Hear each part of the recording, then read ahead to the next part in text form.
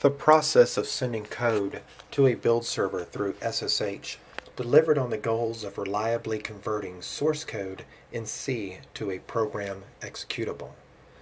Once on the build server, we wrote out compiler flags and sent them to the compiler, in this case GCC, to convert software source code into a program file. We then copied the program file to the local desktop environment. We ran and debugged the software program and used SCP to post edits we compiled into an updated version of the program file. SCP was used again to retrieve the updated program file. A more streamlined way to compile code exists called make. Make takes a makefile. However, maintaining makefiles as code files change can undermine our train of thought. A more streamlined way to get the benefits of makefiles exists in the form of Bakefile.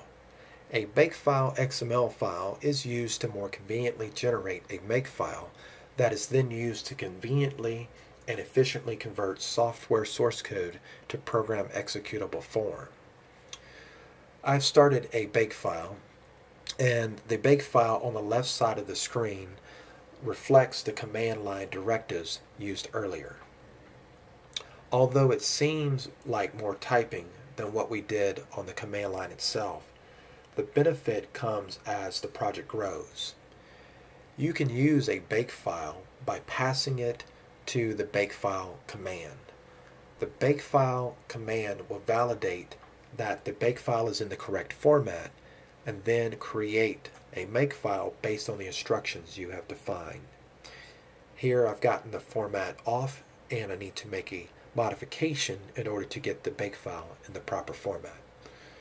The resultant makefile that is produced from the Bakefile process can be used to compile software.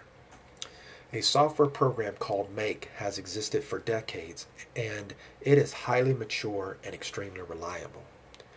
When it reads a properly written makefile, it is able to detect if compiling the code is even necessary. It does this by looking at timestamps on the files. As a project grows, the number of potential files that have to be recompiled also grows. And those recompiles can take time. A good makefile can save a lot of time and speed up the process of creating updated programming files during testing. The less time spent revising code and reviewing the results means you can speed your transition to other areas in a larger program. As you can see, an actual makefile can be quite extensive even for a simple program. A bakefile takes a fraction of the time needed to tailor and update compared to the effort required to maintain an actual makefile.